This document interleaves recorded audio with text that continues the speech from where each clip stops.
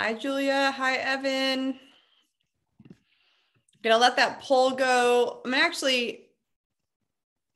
gonna end the poll so that you can see the results, Zoe. Check that out. And I want to welcome everybody to our December installment of Backcountry Beta. This is an event that Coalition does in collaboration with True Gear.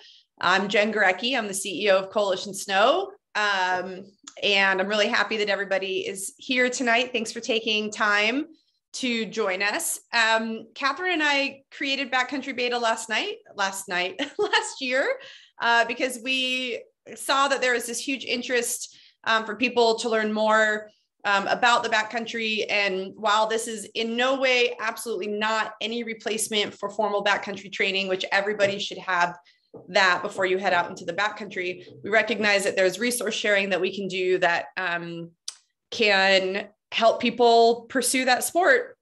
And also, I'd say that almost everything that we talk about in is kind of relevant to the resorts too, particularly if you're in the side country. So hopefully there's a little something for everyone here. We hold these events on the first Wednesday of every month. And I believe, if I remember correctly, but also I don't have a memory anymore, so don't hold me to it, I believe Claire Smallwood from She Jumps is going to be our next guest in January. So make sure to check that out. We will be posting a recording of this in the clubhouse. So if you miss anything, you can go back to that. And this might be one of the events that you will want to watch over and over again, because Zoe's here with us tonight, and we're going to be learning exercises that will keep our bodies ideally not getting hurt or keep us from getting hurt. Exercising is hard for me. Let's just be honest. Like, I don't know what Zoe's going to have us do tonight. We're going to be out of our seats. Like, there might be maybe some running in play. I don't know. Are we going to do jumping jacks? Push-ups? Oh, so none of the bad exercises. Okay, great. Awesome. All right, well, I'm going to turn it over to Zoe, who's going to introduce herself, and then she's going to kick us off. Kick us off to get started. I did mute everyone, but know that if there's something that you'd like to say or ask, like, feel free to pop it into the comments. Also, feel free to unmute yourself and put your video on and ask. I just try to keep everyone muted so that we don't have weird video stuff. So Zoe, I'm going to turn it over to you if you can unmute yourself, because you are muted. Awesome. Thank you so much. All right. Hey, everybody. My name is Zoe. I am a physical therapist, and I run Outdoor Women's Wellness. It's a online virtual healthcare for outdoor women. And I started this just because I had so many friends ask me questions and call me and FaceTime me and say, what's going on with my knee or what's going on with my ankle. And I really loved helping athletes in particular, and people who love outdoor sports. So I started my company. And backcountry snowboarding is close to my heart. So this just combines my favorite passion with my profession, and it's really fun to talk about for me. So please ask questions throughout if you have any, and use the chat or unmute yourself. I will stop periodically for questions just through sections. I'll try not to go too deep into the anatomy and phys. I can sometimes go on little tangents, but I'll try my best to avoid those and get to the fun stuff. And quick question. So everyone, as I saw, a lot of people were kind of throughout the board, new to the backcountry, intermediate, a couple advanced people, but mainly in the new to intermediate range. And so I think that's a really great place for this program tonight. And I hope everyone gets some really good information to take away from this too. But to start out, we're going to just dive a little bit into the anatomy and phys, just because I'll be referencing two terms quite a bit. One is your anterior chain and one is your posterior chain. So the anterior chain is typically, we're talking about the front of our bodies, our anterior side. And with that, that makes up our abdominals, which we actually have 4 different abdominal muscles. So if you think of just the six pack, there are lots more to that. And we'll get into that a little bit. And then our hip flexors, which make up our rectus femoris, iliacus, and our psoas muscle. So I know big terms, but anterior chain, front of the body. So we'll start there. And our posterior chain makes up the back of our body. So we're going to be talking about the hamstrings, glutes. And remember, you have 3 of those too. Those are our butt muscles, our multifidi, and our paraspinals. So that is our posterior chain. When it comes to touring, we really actually want to make sure we're using both our anterior and posterior chain. And we want to make sure there's a balance between the two. Newer backcountry skiers and riders tend to use more of just their anterior chain. And this can lead to a big imbalance and also a lot of soreness. Uphill training is a big piece of touring too, because we are no longer taking the nice lift ride up to ride back down. We have to work for the turns. And so when you're going uphill, it's not just like hiking. You have your skis or board attached to your feet. You have boots. Sometimes you have crampons, and you have a lot more clothing and gear in your bag. You should have all of your avid gear, water, snacks, lots of snacks. And this makes you a lot heavier than you are just hiking. And if it's a powder day, you're also breaking trail and working really, really hard to earn those turns. So you have a lot more weight, and this usually leads to people using that anterior chain a lot more. And so if you think of one thing, for those of you who have had experience in the backcountry, and feel free to type it in the chat, what is the thing that you usually hear people complain about the most, body part or area in your body, from touring? Feet. Yes, that's a good one. Feet, lots of feet. Does anyone usually hear about the front of their hips, their hip flexors? Does anyone ever have? Yes, I get a yes. Hip flexors, quads. So I would say the one thing I hear the most, and from myself too, especially early season when I'm just getting back into it, are massage clients. Yes, hip flexor pain. So a lot of times the number one complaint is hip flexors. And this is because we tend to overuse those hip flexors to pick up our leg to make one more step forward and up, right? Not just forward, but going up. And we just really overuse that hip flexor motion instead of relying more on that posterior chain. And so hip flexors, number one, commonly overloaded injury. And we're going to talk about how to avoid overloading those hip flexors in a little bit with some exercises as promised. And the second one that I get the most of, feet is one thing, but usually a lot of times that is one of the things we don't have much control over. I mean, trying to keep your feet warm and dry is one thing, extra socks, but getting used to just miles and getting your legs back under you is going to help a lot with that too. But the other one I see on injury wise is low back pain from clients. And I would say that would be the number two most common injury or pain that I see. And with tight hip flexors, and usually these two things kind of go together. When you're, and I'm going to show you this and I'll stand up. Like I said, so PT, we just make people move all the time. This is what we do. But so your hip flexors are here. So when you're always trying to just pick up your foot to move, you're really working that hip flexor. When you get really tight in the front of the hip, it causes your hips to pull forward. If you can see that increased curve here in my back. So from here and then pulling my hip forward. And that actually causes an increased stress right to my low back here. And that can lead to some of your low back pain too, because those hip flexors are pulling you forward from being tight and irritated. The other thing that can lead to low back pain is also a lack of abdominal stability. Like I said, 4 muscles in your abdomen. Crunches do not cut it at all. So if you're like, okay, I need to do my core exercises, I'm just going to do my crunches and it's going to be good. Has anyone heard of your transverse abdominis? Exciting muscle. Yep. Oh, cool. Awesome. I love it. I think this is one of the most underrated muscles, and it's also one of my favorite muscles to talk about and train. But this muscle, it's so transverse, it goes this way. Instead of like when we think of our six-pack muscles and all, our six-pack muscles go up and down, right? And that's our rectus abdominis. But our transverse abdominis actually goes around, and it goes all the way to your spine in the back.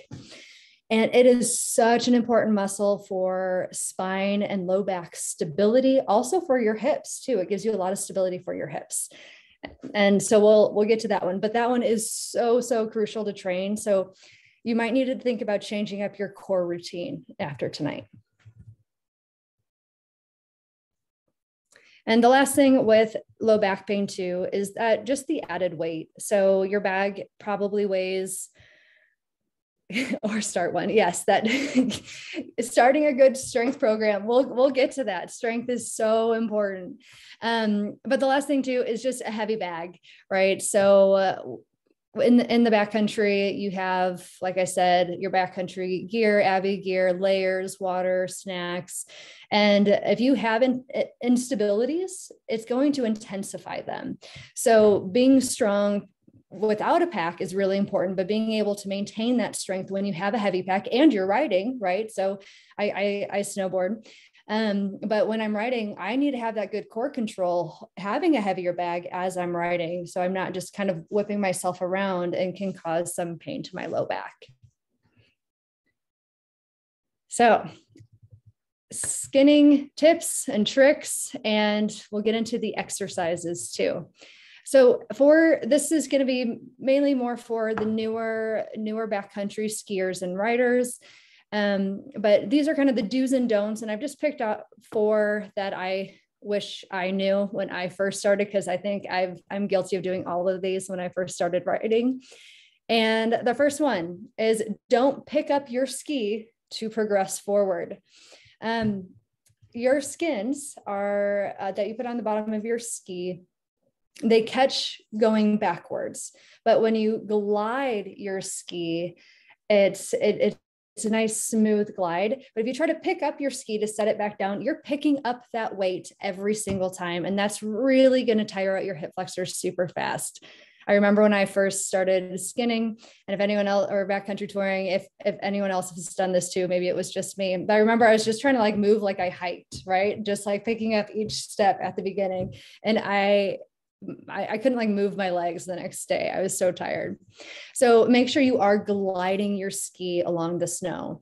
It's going to take a lot of the weight off your hip flexors, and it's just going to feel better on your hip overall. The next one is don't try to only pull your leg forward to advance on the trail. And this one takes a little bit to don't pick up your ski to move forward. Yes, thank you. And so the second one, don't try to pull your leg forward to progress. And what I mean by that, and again, I'll stand up to show you. And if you want to stand up with me and do these, feel free. These aren't the exercises yet, but I think it can be helpful. We'll get there. But so when you're trying to progress and you're like pulling your leg forward, I can use my hip flexor to pull forward, but I can actually also use my opposite glute and my posterior chain. So if I want to pull forward, I can actually activate here to bring my leg up without using the front of my hip flexor. These muscles are a lot stronger than these muscles. So if you can utilize your posterior chain more, it's going to take the stress off of this. And I know this is kind of a hard concept to get, but this next exercise that we're going to do in a moment is going to make a lot more sense. Okay. Number 3 is try not to take really big steps or use momentum to drive your back leg forward on steeper terrain. So a lot of times we'd kind of just throw our leg forward or take a really big step up, and then we have to really work almost like a single leg squat to push yourself up. But if you just try to take smaller steps, it's going to help you keep your core more engaged too. When you take bigger steps or like throw your body onto the next step, you're losing that stability. if you can really control it well with your body, if you have really good single leg control, it'll be easier. But a lot of times we end up doing things to compensate and get our body up onto that step. So controlling that, taking a little bit of smaller steps, and is going to help give you more core engagement and more trunk control. So, and so smaller steps, I said that. And so this doesn't really apply to flat terrain though, just as a heads up. Flat terrain, you can kind of get that gliding motion and you get a good rhythm going if there's not a ton of snow and you're not breaking trail. And so more so on steep terrain. Okay. If there's any questions on the do's and don'ts, I'm going to get into some of the prehab exercises next. I have a question, Zoe. Yeah.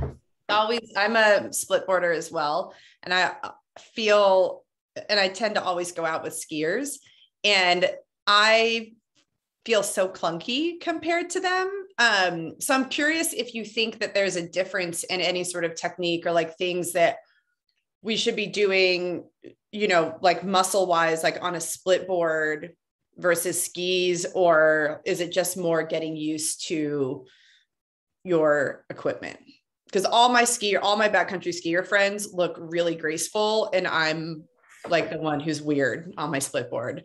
Also, it 100% could just be me. I'm open to that. It just no. So if you think about it too, split boards are just like the design and everything of a split board is different, and typically they're going to be wider. So you're going to have to make the skin track a little bit wider too if you're behind skiers. So you're getting more resistance even as you're going up. Even like the tips of your snowboard going out, like usually catches, I've noticed this at least when I'm out, but like, I know if there's been a skier setting the track in front of me because it's like slightly too narrow and I'm trying to widen it, which creates more work for me too. Also, the edge control is different, which makes side hilling a lot harder. And our boots are a lot softer unless you ride in a hard boot. Being in soft boots, there are some advantages. It's way more comfortable, in my opinion. But by the end of the day, or not by the end of the day feels good compared to a skier. Sometimes I used to ski, so I've been on both sides. But when you're side hilling, you lose a lot of stability. So where you have like a really soft boot, and in finding something intermediate, I would recommend like more on the firmer side of a boot can help a lot with feeling more control. But when you're in a soft boot and you're on a steep terrain, trying to dig in and like keep that edge down is just a lot harder to do. So I am with you. I feel a lot less efficient on my split board than I did when I used to backcountry ski. But riding down on a good powder day, nothing can quite beat it. I'm sure that can start a little bit of an argument, but I'm a little biased. That's okay. We can have that debate. We have one other question in the comments here around tips on sidestepping uphill. Yes. So, get good at your kick turns. Practice your kick turns. If you do you know what a kick turn is? You can, if someone says yes or no, I can try to verbally explain it. It might be interesting, but demo. Okay. All right. So I don't know if I'm going to demo standing. I'm going to try to verbally demo. And then if it gets to the point, I'll try to maybe demo. We'll see. I am only drinking LaCroix, so maybe not tonight. So when a kick turn is, so when you're hiking and you're on steep terrain, you know how there's switchbacks when you're on really steep mountain terrain. So same thing in the backcountry. If you're on really steep terrain, you'll need to at some point turn the opposite way. And so you have to do a switchback just like you would hiking, but it's not, you have these long sticks attached to your feet. So it makes turning to go the opposite direction a little bit tricky. So what you have to do with this one, and I'm going to use my hands as skis. So bear with me because this is probably not the best demo. But as you come up and you're ready to switch directions, you have to move your ski out pretty much at a 90-degree angle to get going the opposite way. And from here, you have to pick up this ski, bring it to match. And remember, you're on pretty steep terrain here. And it's a hard skill to get down. But actually, one of the things that I feel works the best is working on that posterior chain to do it. So and I have a small demo video of this somewhere. Maybe I'll find it and send it to Jen, and you can tag it in. I think I made one last ski season, but it's been a while since I've played in snow, so I can't quite remember. And so with this, when you're making that, so I will demo, here you go. And so you're facing this way, you're making a big step, opening up to face the other direction. When I bring this leg over, if I lean forward and use my posterior chain, I can lean, activate my butt muscle to pull up. And if I'm keeping my toe up, my ski actually will drop down, pointing my tip of my ski up in the air versus down. And a lot of people try to pull with their hip flexor to bring their leg over, but sometimes that can cause your hip, or not your hip, the front of your ski or snowboard to dig into the snow, and then you feel stuck. I know we've all been there. I've definitely been there. And so working on that posterior chain and actually trying to activate that glute to pull yourself up can help bump the front of your ski up in the air to bring it over instead of digging it deeper into the snow. Will you show that one more time? That was nice to see. Will you do that one more time? Yeah. Sorry, you can't see my feet. Oh, there we go. So if I'm facing this way and I want to turn this way, I'm going to pick up this leg and I'm going to bring it over to that 90-degree angle. And remember, you don't want your skis crossing in the back here. Make sure that you're not crossing, or you're not going to be able to lift up this leg. Then when I transition over, I'm putting all of my weight in this leg, the direction I want to move in. And as I transition all my weight over, I'm squeezing my glutes, working on my butt muscle, tipped forward, turning, and then bringing my leg down. And you can get a slight knee bend too, but you're not just trying to like only use your hip. If you can use that posterior chain, you can actually bring that ski in with less difficulty. Thanks. Mm-hmm. All right. Awesome. I'm glad the demo worked. There is a demo in snow, which probably will make it make more sense. So I'll try to get that to you guys. Okay. I've been moving. I'm warm. It's your turn to also get warm with me. So exercises for backcountry. I picked out 4 exercises that are kind of my favorites and my go-tos. When it comes to training for backcountry, don't just start training when the snow is here. Training starts last month. Really, I mean, the stronger you can get yourself in the off season as you prepare, you're going to reduce your risk of injury. You're going to feel more solid when you get back on the snow. And you're just going to be stronger overall. Does anyone have a strength routine that they'd like to do already? Maybe. Yeah. Awesome. Sweet. Strength training is so important. And lifting and there's different ways. Body weight can be a great way to train if you have access to a gym. I also have some TheraBands that I have as demos today. TheraBands, I think, are a fabulous tool for exercise because they fit into any bag. You don't need gym access to get to them, but these can kick your ass. Don't get me wrong. You can set up a really good exercise routine, even just with bands.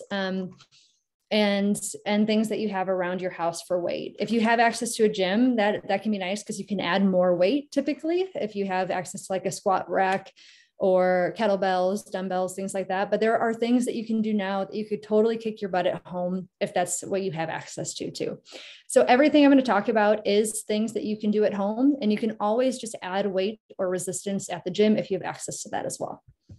So the first one, Depending on the chair you're sitting on, you might not want to step up on it. If your chair has wheels, please do not step up on it. So the first one is step ups. Step ups, I think, are just a great exercise to start strengthening your legs. A chair at home, a bench at the gym, you got options. A stump at the park, a picnic table. I mean, there's lots of options for this. I would recommend adding weight to your back, similar, either heavier. I would go heavier than what you normally do for your backcountry bag. So even like 30 pounds is a great place to be, and just work on repetition. Stair steppers work really well for this too. But I think having just free, not on a machine or stair stepper, just onto a bench with weight on your back, just like you would, is the best way to practice. Research shows that the most beneficial way to exercise is making it as specific to the activity you're trying to do, right? So doing a step ups with weight on your back, that's pretty dang specific to backcountry touring. You're just doing step up after step up after step up. So with this one, have a solid chair. So if you're not on a solid chair, you can do, you can either do some, well, we're going to do those in a little bit. You can either watch, pretend, find a chair. But with this one, you really want to make sure that you're able to control the motion. You don't want to be jumping up and using momentum off your back leg. You want to make sure that you're able to control the motion up and control all the way back down to tapping the ground. If you feel like you have to hop or jump or you land heavy, you're going to need to find a lower bench to step up onto.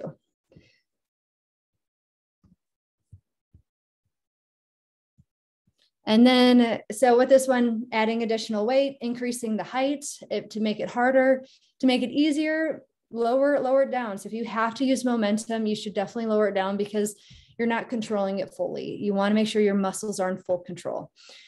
And then no weight, it would be another way to make it easier. Next one. So this one, I'm going to use a resistance band for. And you can get these from Amazon. You can get them probably at your local store, even in like the workout section at just general stores can work really well too. But these ones are called crab walks, and I would recommend doing it with a resistance band because it adds a lot of extra force on your hips. And so with this one, and I hope everyone's doing this. I can't see everyone's pictures, but I'm hoping that I'm not the only one getting up and moving around. I probably am. Everyone's tired from a long day of work or play. So for this one, going around your ankles. If your ankles are too hard, or if you've had previous knee pain and this causes any knee pain, move it up to above your knees. And so for this one, around the ankles, you're going to kind of do a mini squat, and you're going to side step. So pushing out slowly back in. So if you notice with my upper body too, I'm not just leaning over to advance my hip. I'm controlling the motion with my hip. Also not letting the band come in fast, nice and controlled motion. And this one, after you do about 10, 15 steps in each direction, you're going to feel the burn in the sides of your hips. And this is really good for those long days touring, strengthening your glute medius, which is one of the most important hip muscles when you're on a single leg. So I can ask you a question. I might have missed this because I ran to my kitchen real fast to get a chair so that I could do that exercise. And then also I did turn my video off. But with that band that you're using right now, yeah, is it a certain, the bands are different flexes, aren't they? Uh-huh. So do you recommend a certain flex in the band? Like, can you just buy any band, or is it like, what type of band should we get? So a lot of times, and I can also add this to like the notes for this, but they usually come in a set and they have different resistances. So I would recommend getting a set, because also you can use like a lighter resistance around your ankles and a heavier one around your knees, which can make it extra difficult and fun, or too harder resistance, or you can even double them up. So they come in a set. I typically use the brand TheraBand because it's what I use in the clinic and it's what I use with all of my clients as well. And I send everyone bands who needs them too, with your programs. Next one is a hip flexor with band. And this is one to work the hip flexor. But remember, it's still important to keep the hip flexor strong, but we don't want to just focus on the hip flexor. We want to focus on the posterior chain too, but it's still important to strengthen the hip flexor. So again, I'm going to use the band for this one, but this one you can do without a band and just focus on the balance portion of it too. So I'll have everyone stand up. I should have made everyone turn on their video so I could watch everybody do these exercises. And so for this one, I'm going to put the band around my feet. But if you don't have a band at home, you're going to just do it without. And it'll also just be a balance exercise. And you're going to work on driving your knee up into the air, keeping it straight, keeping your torso upright. So make sure you're not leaning to one side or the other, slowly lowering back down and doing the other side. Driving up. Slowly back down. And again, with the resistance band, this usually gets some good work. Also, just for single leg balance, it's kind of a nice thing to work on. If you've had any recent injuries, it can also messes with your balance a little bit for that one too. Nice. All right. Last one of this series is the resisted hip extension.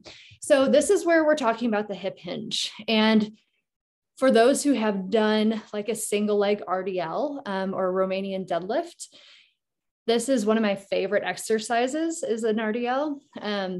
And so with this one, this is really working the posterior chain. And you want to make sure your back is staying nice and flat with this one. And you're going to hinge from your hip, and I'm on one leg. So you're going to hinge from your hips. One leg is going to come back into the air, keeping your back nice and flat, and then coming back into a standing position. And with this one, it is very important to keep your back flat. Don't let yourself curve through your spine. You don't want to have back problems with this one. Jen, nice job. Just try to go a little further if you can and dip down and you'll feel it. And then as you pull back up, make sure you feel like you're pulling with your hamstring and your glute. Nice. And with this one too, I like to add the band again. So adding a band around your ankles. So as you're leaning back, you're pushing back against the band, using even more of your posterior chain. Nice. Try not to roll your hip on that last one. Yeah, no hip popping. Any questions on those 4 exercises? Sweet. Awesome. Oh, people turn their cameras on. Yeah, nice. Love it. Okay. So we'll have a little more chat and then we'll do one more round of exercises at the end. And we'll talk about knees specifically because you probably all know someone who has hurt their knee skiing or snowboarding. I personally have, and I also know lots of people who have. But we'll get there. So the one thing I want to talk about, and this is a really big difference between resort and backcountry, and this is the cardio portion of it. Strength training is really important in keeping yourself strong, but also your aerobic capacity is very, very important. Yeah, blew my oh no. Yeah, so skiing, knee injuries, yes, we will get there. And so with heart rate zones, I love heart rate zone training personally. I think it's a great way. And I use heart rate zone training for backcountry programs, for runners from 5Ks to ultras. I use it with my mountaineering athletes. I think it's so important to bring a part of your program, especially if you want to do well on those long tours where you're not bonking by the end. And so has anyone heard of aerobic capacity before? Maybe. Fun. Yes. Oh, wow. do we have a lot of people in healthcare? This is great. So aerobic capacity, this is your, oh yeah, sweet. This is awesome. So this is where your body is just using oxygen to perform. And so this is typically your zone 1 of your heart rate zone. And some of these heart rate zones are different depending on the source that you get them from. These are the zones that how I break them up for my athletes. But so zone 1 is 55 to 75% of your max heart rate. You can find your max heart rate by doing 220 minus your age, and that gives you a very rough estimate. I mean, there's no other component, so it's small, but that's how you can get an idea of your heart rate zones without going and doing a stress test somewhere, which is also nice. And your zone 1 is just being able to nose breathe. So just being able to breathe through your nose the entire time. You should be able, this is a conversation pace. You should be able to talk and maintain nose breathing. If anyone runs, and before I started training heart rate zones for myself, I used to do this a lot, where anytime I did cardio, I just pushed to the point where I was sweating a lot and feeling like I was working hard. I wasn't pushing like as hard as I could. I wasn't doing full out sprints, but I just felt like I was getting a good workout.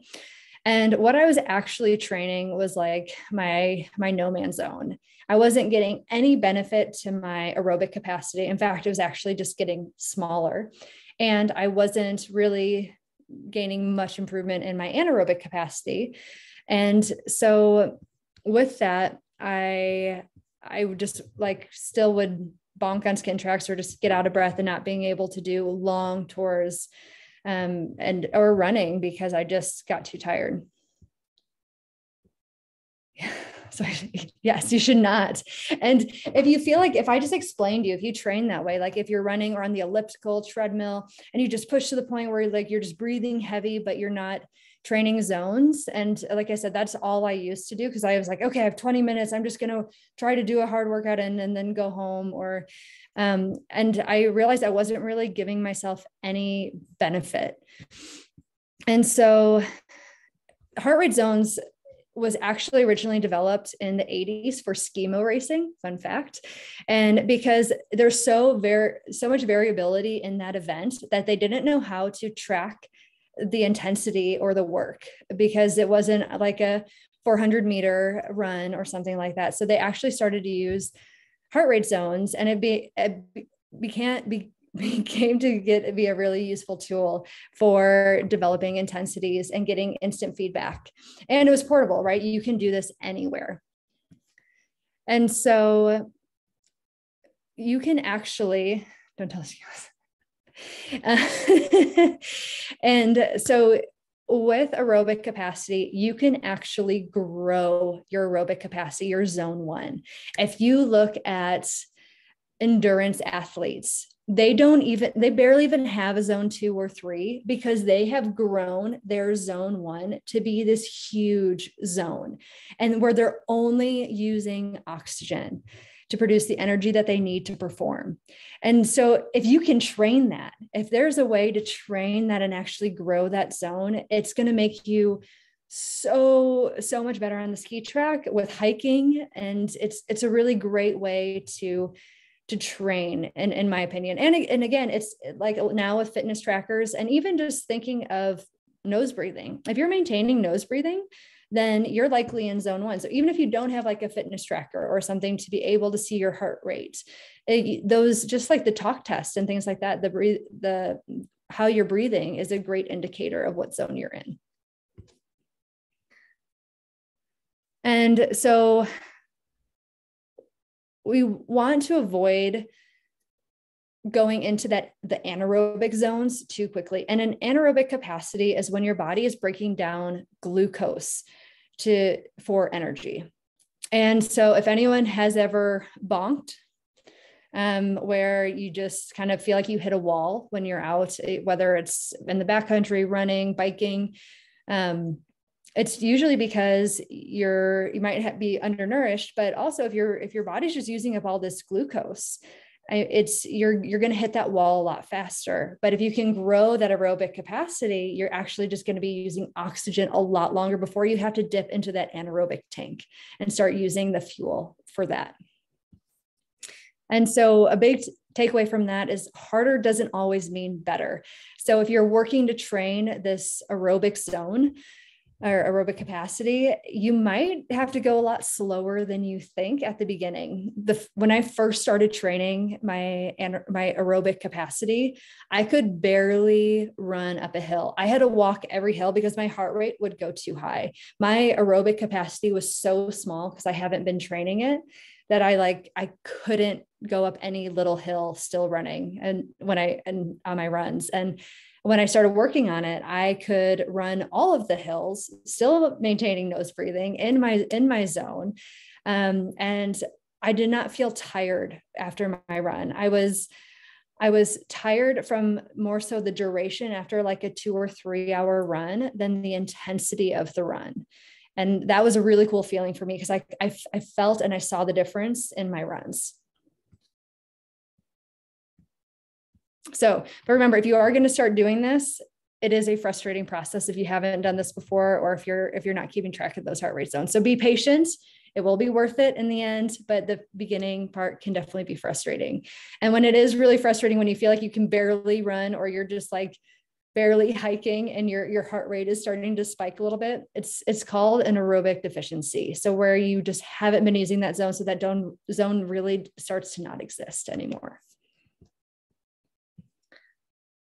Any questions on heart rate zones? I have so much more information, but I'm going to try not to get into levels of like blood lactate today.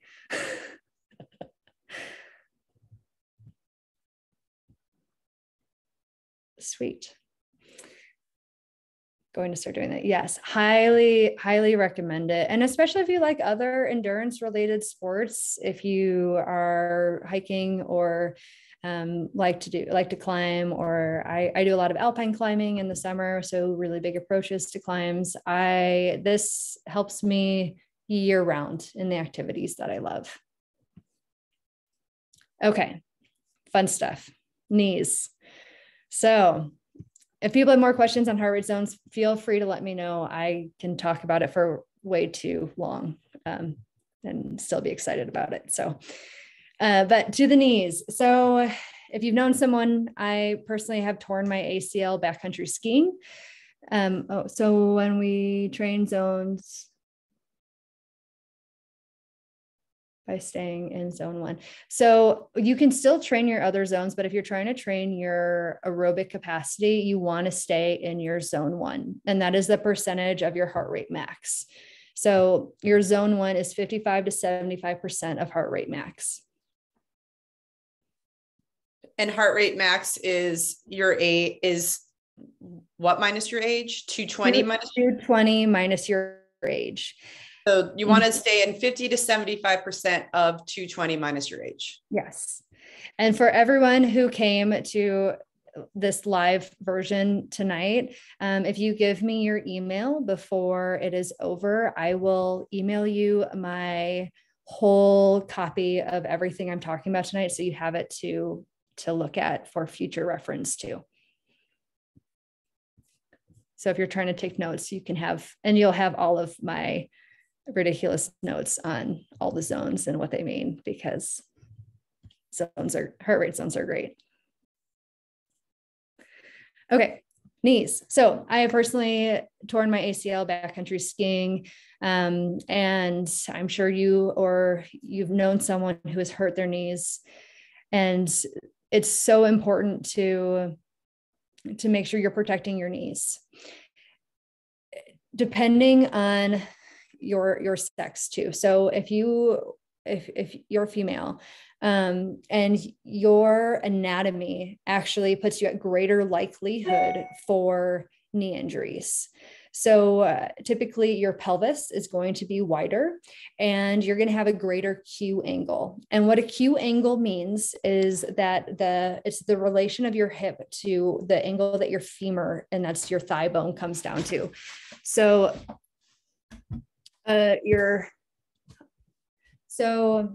this angle that my femur comes down, the angle, if I were to draw a straight line down and then where my femur comes down, this is called your Q angle. So if you have wider hips, this is going to increase that Q angle, and that can put you at greater risk of knee injury. And so, and also our ACLs are smaller in circumference. And so we really want to make sure that we're strengthening our knees and preventing knee injuries to happen. It is so, so, so important. And so this is where early season strength training really comes into play. Another thing to think about too, if you're a skier, is the setting on your dens.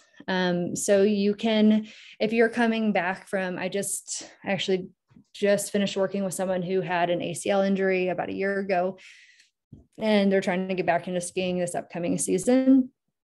And we talked about even just the den setting of keeping it in, she's a more beginner intermediate skier, and her binding didn't eject. And that's what led to her tear. So making sure that you have the right setting on your dens is really important to make sure your ski is going to release when it needs to release. I don't remember den settings at all. Talk to your local ski shop on that. Make sure that it's the right fit for you. But when you get when you get your skis or your skis tuned up, make sure to just check and that your den setting is good and matching on both sides. And one thing about that, Zoe, it's a combination of your height, weight, age, and skier type. Mm-hmm. And when you go and you get, like, if a shop does it for you, they're going to have to go off the chart that the binding manufacturer recommends. And so they can't, and so every single binding has their own chart, and they tend to be about the same, but it's a liability thing. So sometimes it's worth, looking at the chart yourself, or maybe understanding what goes into it. Because many times people might actually go in and they might decide, well, I want this to be a little bit tighter, or I want it to be a little bit looser, but know that your shop is going to set it explicitly for like what that chart says, like per liability stuff. And that's the combo of it. Good to know. Good to know. And Vanessa's right. Like if you tell them intermediate versus expert, you'll get a lower DIN. If you tell them expert, like, because all of that impacts the chart. Right. Yeah. And so and I'm definitely not the person to ask on the settings. Thank you for chiming in. But make sure you talk to someone or have it set that is going to be, or talk to somebody that who's more advanced and knows a lot about it. Talk to Jen and find a good setting for you just to prevent those knee injuries from happening. Okay, so we have 3 more exercises today for you guys, and these we are all going to do together, hopefully. Let's see, make it gallery mode so I can see. Oh, no one's cameras are on. So we're going to do these ones together. And the first one we're going to do is a split squat. So split squats I really enjoy. And these ones, we're going to use the chair again. And this is where you're going to kick one leg up onto the chair behind you. And then you're going to squat. You might need a little extra room. Let me kick this. Oh boy. There we go. And then you're going to squat down in this position, pushing back up. I really like single leg control. We do a lot on a single leg when it comes to touring and our knees. We're more powerful here, but we need to make sure that we have strength and stability on a single leg. One of the great things with this one is you can add weight to make it harder.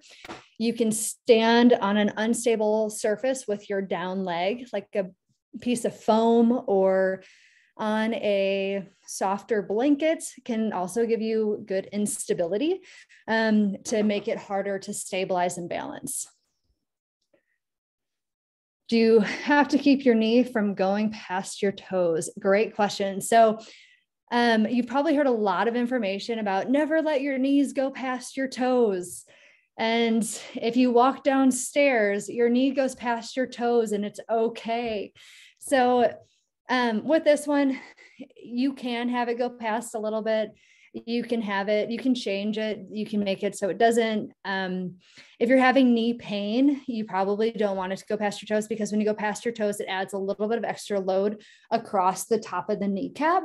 But we do a lot of things in life that where our knee goes past our toes. So we're not going to stop all the things we do in day-to-day life just to make sure our knee never goes past our toes.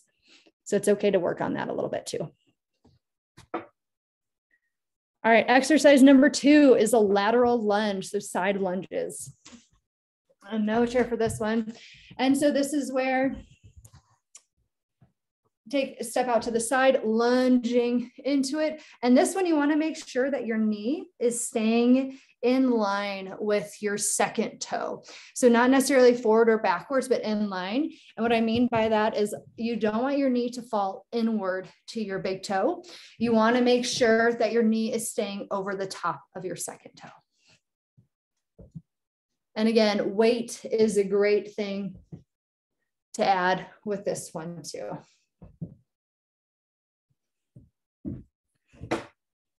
I love seeing everyone exercising. This is great. We even have group exercise over there. I love it. So are you making sure that your heels are lined up in that? So like when you take the step, are both your heels lined up, or what's the placement of your feet? Does it matter? So try to have your toes facing forward. But if they're not perfectly lined up, that's fine. Yeah.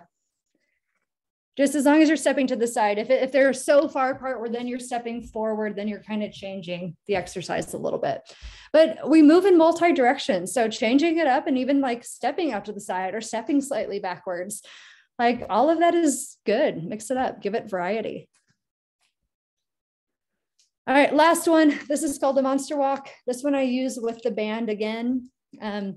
Again, I like bands because they're easy to travel with, and they can make a hard workout harder really quickly. So this one, band around your ankles, and you can do the motion if you like, but you're actually going to take a step out at about a 45-degree angle, slowly bringing your leg back in.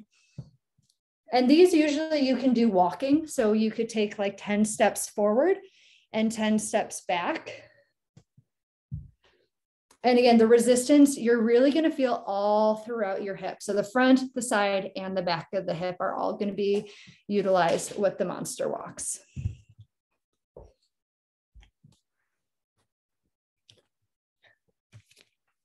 All right. So those are the ones that I have. And obviously there's so many exercises. There's so many things that you can do for your knees, for your body.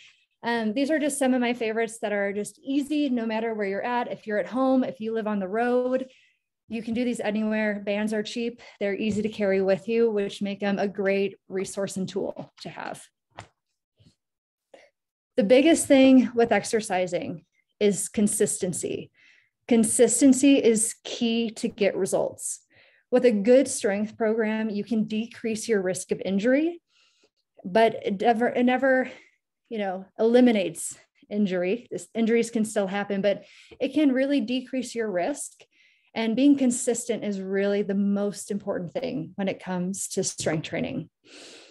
With that, I'm also doing a free 15-minute knee assessments. And I have four reliable tests that have been used in research and with normative data that we can compare to.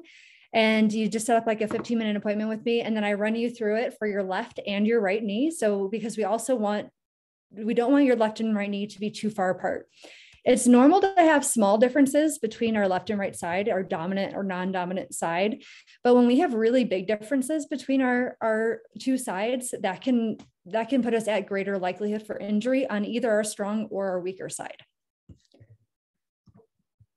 So, any questions for me?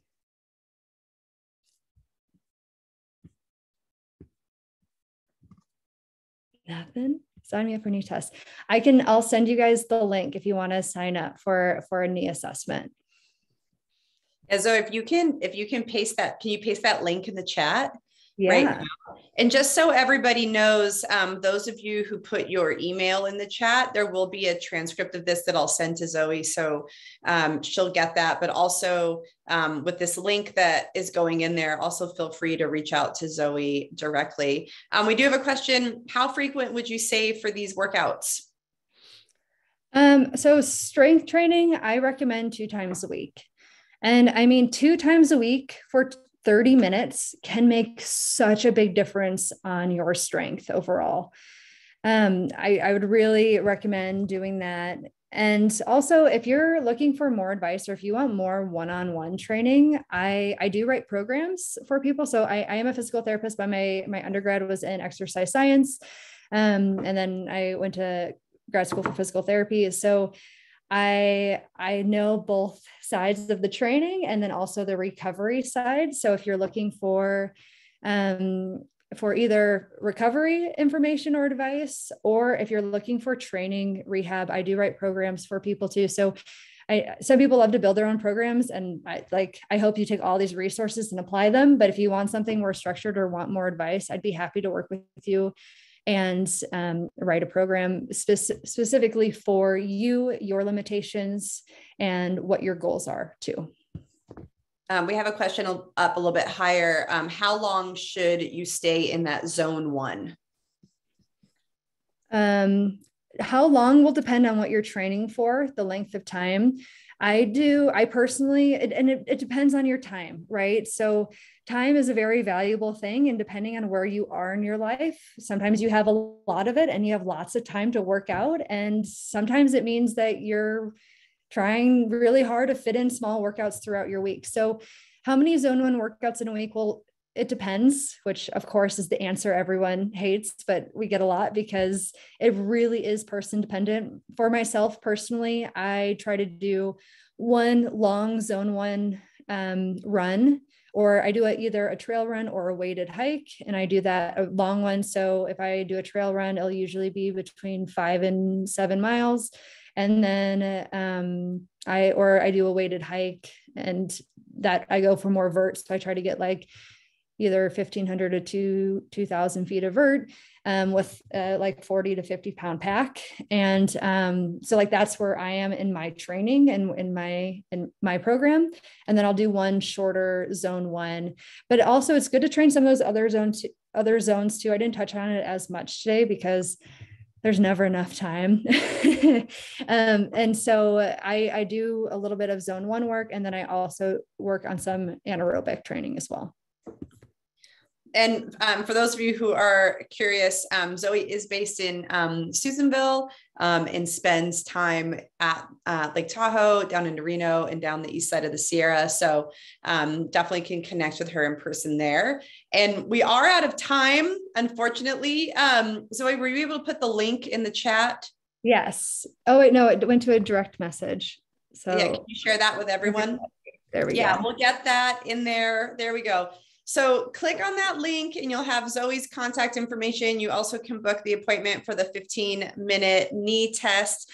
I just want to say, Zoe, thank you so much. Everyone knows I am not an exerciser. I am a riding bikes and snowboarding and yoga person. And so I appreciate you getting me out of my chair and doing that tonight. I'm definitely going to get some bands. I'm pumped on that.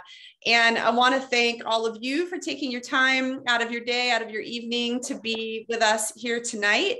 If there's ever other topics or things that you would like to know about, definitely feel free to reach out to us on the Clubhouse. That's the best place to get in touch with anybody here. And we will post the notes from this and the recording. I'll probably get to that ideally by the end of the week or maybe Monday, depending on how things go tomorrow. Who knows? It's a new day.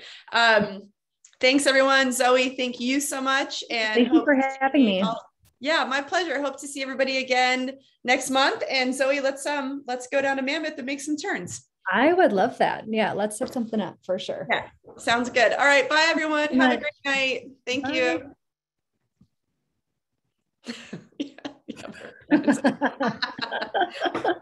Perfect. Bye, everyone.